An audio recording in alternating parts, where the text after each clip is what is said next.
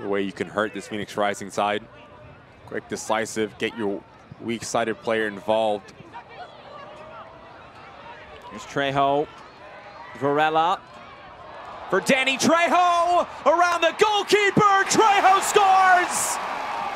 He is on fire! An assist, and now a goal! And you ask questions of this back line of El Paso. Just take a look at how discombobulated they are. That's McHugh, that's Yuma stepping, but take a look at Danny Trejo. How decisive he is. He understands the back line is just caught ball watching. If I just get in between McHugh and Nick Hines once again, Benny Diaz is quick off his line. Plays himself to a disadvantage. Danny Trejo goes, I'll go around you instead. The composure, the quality, decisiveness in the final third for Danny Trejo has been spot on, and he's been a difference for Phoenix Rising as of late.